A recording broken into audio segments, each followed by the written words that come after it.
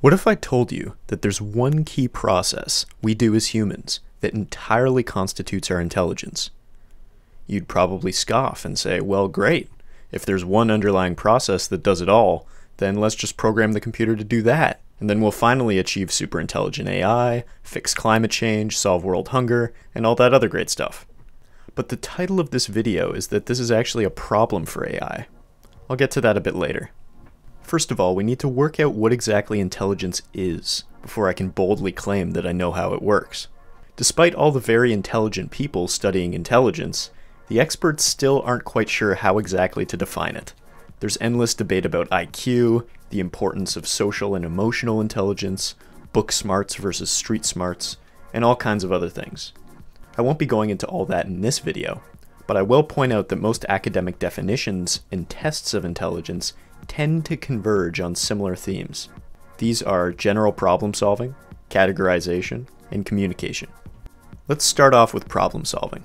In AI research, this is usually understood with a search space model, and this involves formalizing the problem into an initial state, a goal state, and operators that transform the current state to a new state.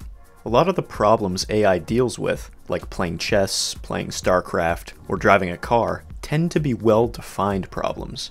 That is, they have a clear goal state, a clear initial state, and a clear set of operations. But the problem is, in real life, problems are usually ill-defined. The goal state is murky, the initial state is unclear, and there's an unspecified set of operations. What I'm doing right now, trying to make a good video, is an ill-defined problem. It's unclear precisely what steps I need to take to make this video a good video. I need to make it sophisticated, but not too complicated and hard to follow. I need to make it entertaining, but not lacking substance. Let me hit you with a problem. I'll give you a standard 8x8 chessboard and some dominoes. Each domino covers exactly 2 tiles on the chessboard. How many dominoes does it take to cover the chessboard? Well, this is just arithmetic. There are 8 columns and 8 rows, which makes 64 total tiles. 64 divided by 2 is 32, so it takes exactly 32 dominoes to solve this problem. Pretty easy. Now watch this. What if I remove these 2 corner tiles to leave 62 tiles left? Can you cover the chessboard with 31 dominoes without overlap or overhang? Most people formulate this as a covering problem. They'll try to imagine different configurations of dominoes on the board to see if one will fit with 31 dominoes. If you approach the problem this way, it's combinatorially explosive. The amount of possible domino configurations is so ridiculously large that you'll never be able to solve the problem this way. One participant in a famous study of this problem, who was trained in mathematics, filled up 10 Hilroy notebooks with mathematical attempts at a solution. Now look at it this way. If you put a domino on the board, it must cover 1 black and 1 white square. There is no way to put a domino on the board without overlap or overhang, where this is not the case. This means that if you want to cover the whole board with dominoes, you must have an equal number of black and white squares. The 2 squares I removed are the same color, so that means that you can't cover the board with 31 dominoes. The problem has gone from being combinatorially explosive to very easy just because we reframed it. What happened here?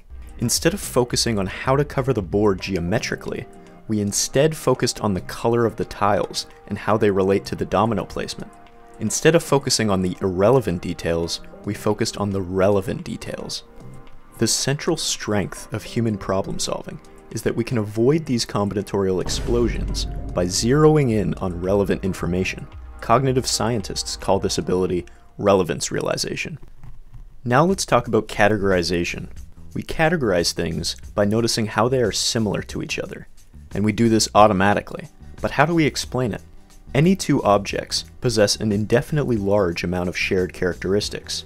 A grapefruit and my computer mouse both contain carbon. They both weigh less than a ton. Neither of them existed 300 million years ago. Neither is a particularly good weapon. Neither has appeared in a basketball game. And so on, forever. After I listed those similarities, your response might be, yeah, that's true, but those things are irrelevant. But how do we know what characteristics are relevant? Here's a list of things I might find relevant in a given scenario. Spouse, children, pets, works of art, explosive materials, toxic materials. How can those things possibly be related to each other? Your house is on fire. Oh, now that all fits.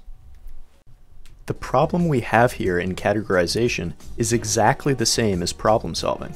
We are met with a combinatorially explosive set of information, and we somehow zero in on the relevant information in a powerful way that allows us to form categories. Okay, so finally we have communication. When we talk to each other, we're always conveying a lot more than what we're actually saying.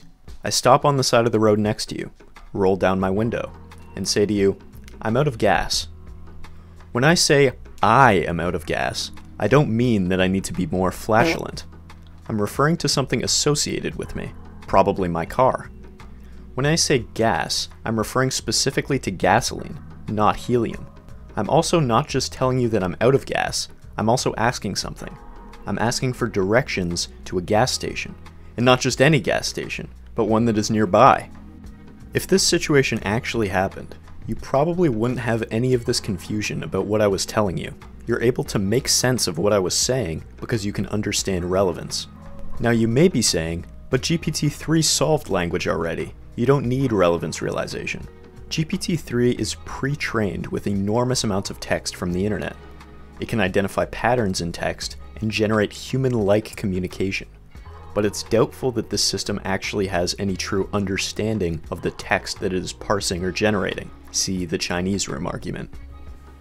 So what I've done here is show that the three primary aspects of intelligence I identified, problem solving, categorization, and communication, all depend on relevance realization. You may take issue with how I have described intelligence, but I bet that you would be hard-pressed to find an intelligent behavior that does not involve this process. Okay, so if our ability to identify relevance is the key here, let's just program a computer to detect relevance algorithmically. Well, the problem is, relevance realization can't be a specialized mechanism in this way, because it will encounter the frame problem. Here's a thought experiment by Daniel Dennett. A robot is designed to retrieve batteries as its food source, and transport them to another location to consume them. Suppose our robot comes across a wagon, upon which there is a battery. But here's the catch. There's also a bomb on the wagon. The robot correctly reasons that if it pulls the wagon, the battery will come along as an intended effect. But the unintended side effect is that the bomb comes with it, and promptly destroys the robot. Okay, so let's just fix this robot. We'll have it pay attention to the potential side effects of its actions. Okay, well now the robot is stuck endlessly calculating. What's gone wrong? Well, for the robot to attend to potential side effects, it has to create two lists. One list of relevant potential side effects, and one of irrelevant potential side effects. Each of these lists is indefinitely large, so the computation can't be completed. The robot can't just ignore all the side effects, because it will miss important things, like the bomb, but it also can't check every possible side effect, because it would be combinatorially explosive. For an agent with a relatively simple goal, it must somehow intelligently ignore a great deal of information, which seems paradoxical. Attending to relevant information requires putting a frame around your cognition, hence the frame problem. The problem is, we can't actually have a scientific theory of relevance. Why not? Well, for the same reason we can't have a science of blue things. The class of things that are blue is not stable. Some things that are blue now won't be blue later, and some things I find relevant now I won't find relevant later. When I was working on that chessboard problem, the quantity of black tiles and white tiles is very relevant, but the following week, when I'm playing an ordinary game of chess, that information isn't relevant at all. The class of things that are blue is also not homogeneous. There's no characteristic or similarity holding them all together, aside from the mere fact that they're all blue. The same is true of relevance. There's nothing deeply similar about the things I find relevant during a fire, aside from the fact that they're all relevant during a fire. So because we can't find a criterion for what is relevant in a given situation, we can't create a relevance detector to program a computer to do it. But all hope is not lost. We can instead try to find a theory of how we realize relevance. Let me hit you with an analogy here: evolutionary fitness. There's nothing essential about what makes a species successful enough to survive long enough to reproduce. It's not intrinsic to the physics, biology, or chemistry of the creature. Some do it by being very large, and some by being very small. Some do it by being hard, and some by being soft. The environment is so complex, differentiated, and complexly changing that different niches emerge. Fitness is constantly redefining itself through the constantly changing environment and competition. There may not be an essence to evolutionary fitness, but we don't need one. We just need a theory of how fitness is constantly realized in a self-organizing fashion, which is Darwin's theory of evolution by natural selection. We can think about relevance realization as a kind of cognitive fittedness, how the mind orients itself to its environment effectively. A key aspect of human beings, as living things, is that we are self-organizing, and we also have the intrinsic goal of preserving our own self-organization. Philosophers call this structure autopoiesis, and it's a fundamental property of living systems, from eukaryotic cells to human beings. Relevance realization seems to depend on this autopoietic structure.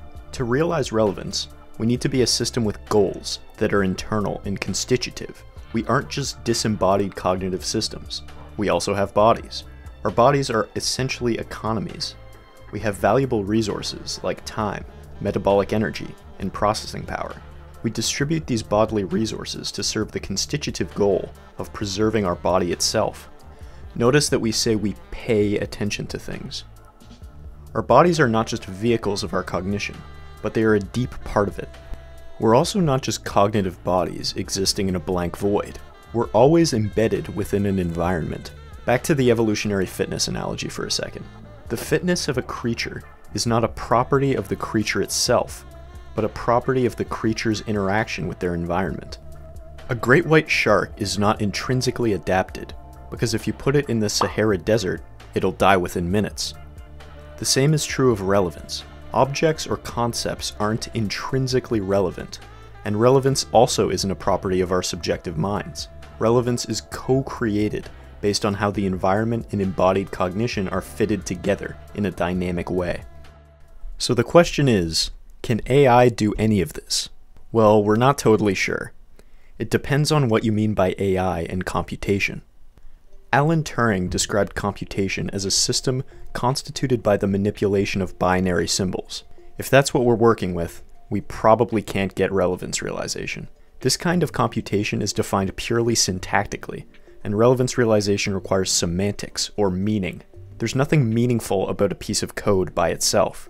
The meaning is only assigned when a human interprets the code and understands what it's doing. The code itself is just manipulating symbols.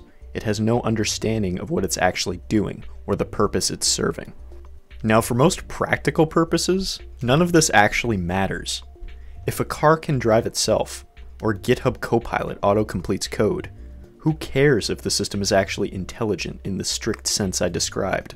What's at stake here is the prospect of building true intelligent machines, not whether AI can do complicated, useful things.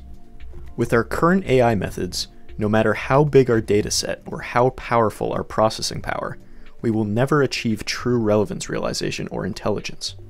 We will always hit a brick wall with the frame problem, because our AI systems are not autopoietic, embodied, or embedded. If we are to build intelligent machines, we will need to reformulate the problem of artificial intelligence, achieve new insights in science and technology, and above all, make sure that we're realizing what's relevant. Thanks for watching.